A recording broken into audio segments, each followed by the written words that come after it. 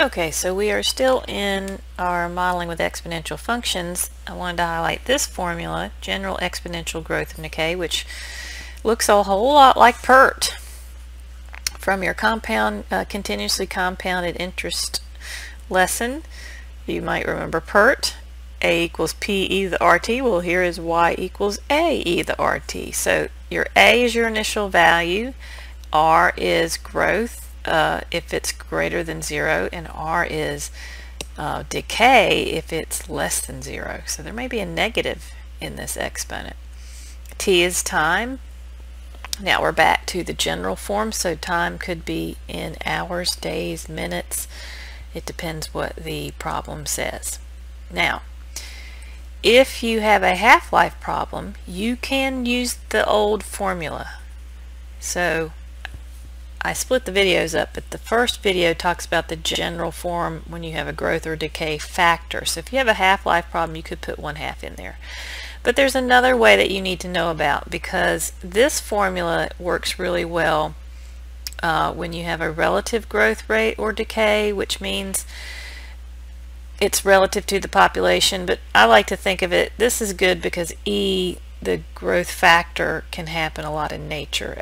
After a while, the growth factor is going to level off at E, which is just like pi. It's an irrational number. E is 2.718, so the growth factor 2.718 repeating happens a lot in nature. So Y equals A e to the RT.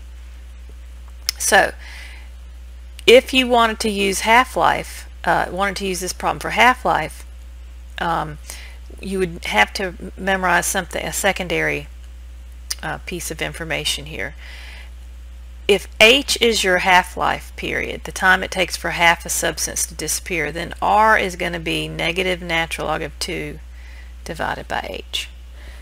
Okay, so example 1, how much of 25 grams of Pu-234, it's just an element, remains after a day if its half-life is 4.98 hours? So I'll do it both ways. Okay, so half-life is 4.98 hours. That means your H is 4.98 hours.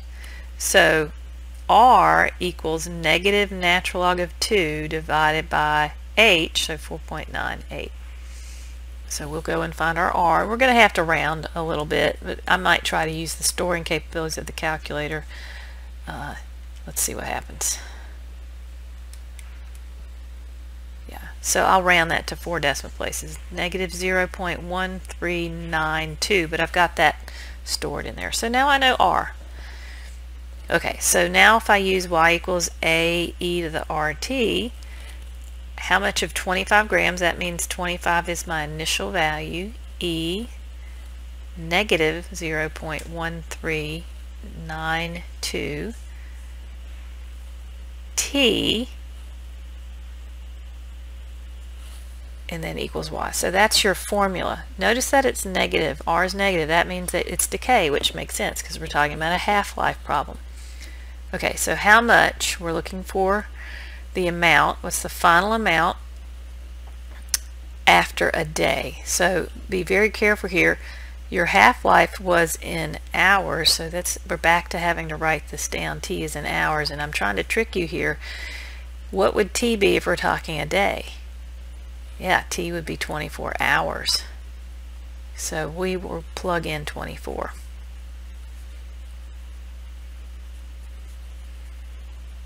And we'll figure out what Y is.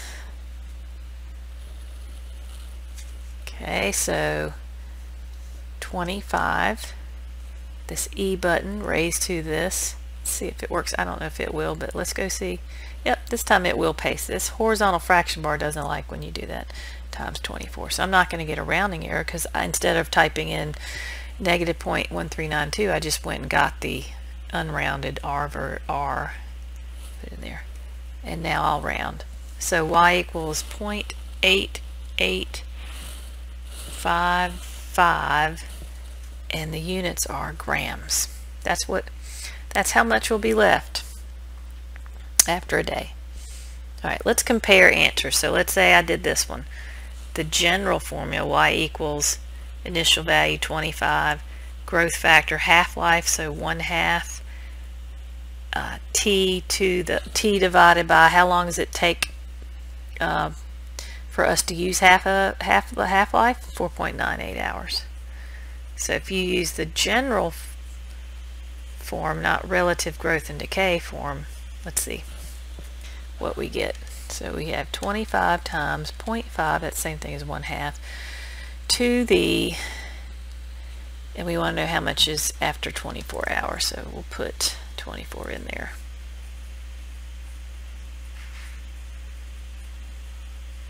So we can find y. Okay, 24 divided by 4.98. Just comparing to see what we get. Oh, look what we get. 0.8855 grams. Okay, so you can pretty much use either method, although this one is good to know. In certain cases it will make a difference. Okay. Example 2. Carbon-14 has a half-life of 5,730 years. Some bone artifacts were found at the Lindemeyer site in northeastern Colorado and tested for their carbon-14 content. So we've got a little twist here. If 25% of the original carbon was still present, what's the probable age of the artifact? So we're looking for the time. All right, and let's use this. Y, which is the final amount, equals A, which is the initial amount, e to the RT. Remember, if it's a half-life problem, you can find R, negative ln of 2 divided by h.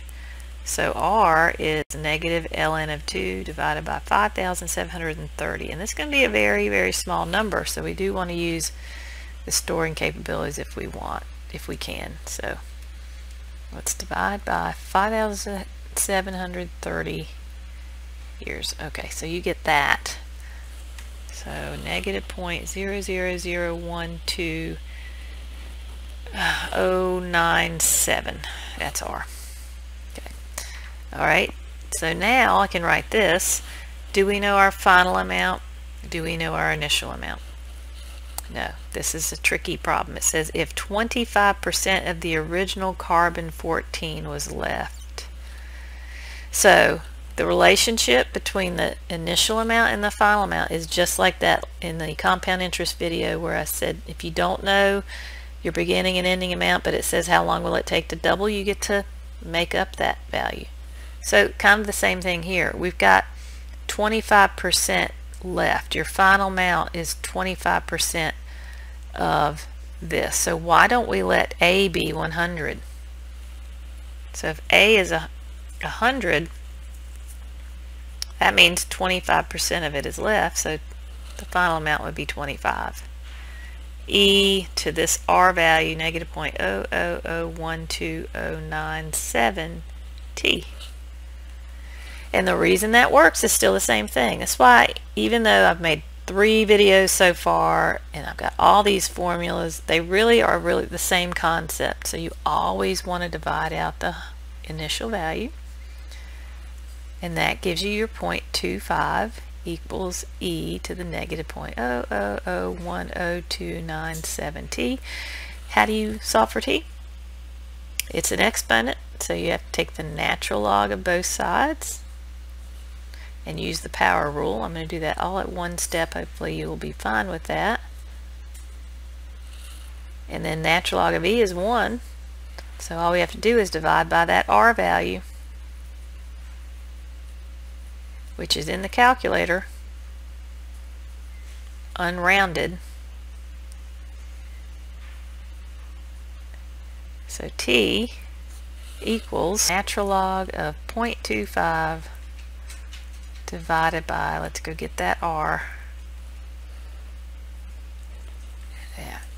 11,460.01, and t is in years. It's a half-life was given to us in years. Okay, same element, continuing with carbon-14. An artifact was found and tested for its carbon-14 content. This time it says if 85% of the original was still present. What was the probable age? So we're still looking for t. What do we do when we don't know the ending or the beginning? We can make stuff up. So let's let a be 100. That means that the final amount would be 85 if 85% was left. E, we don't need to refigure r because it's the same element. It has the same half-life. So r is again going to be negative 0.000120997 t. So we divide out the 100. Always divide out the initial value. Take the natural log of both sides.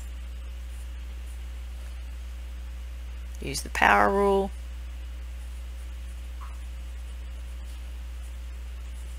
So I just skipped a lot of steps there. Divide by r.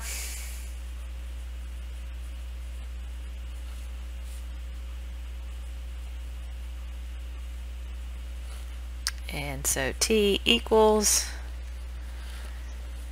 so this time we have natural log of 0.85 divided by, and you can go up as high as you need to find your r. There's your r. This time you get t equals 1,343.49 years. Don't ever leave your unit off. Okay, so that's the general exponential decay, y equals AE the RT. Just remember, if it's half-life, r is equal to negative ln of 2 over h. What's going on there, that's the same thing as ln, if we make that a negative 1, of 2 to the negative 1 over h, which is r equals natural log of 1/2 over h. So that's half-life. And we're basically solving for r in general. That's where that formula comes in. But you have to memorize, if you're talking half-life with this formula, r is negative ln of 2 over h.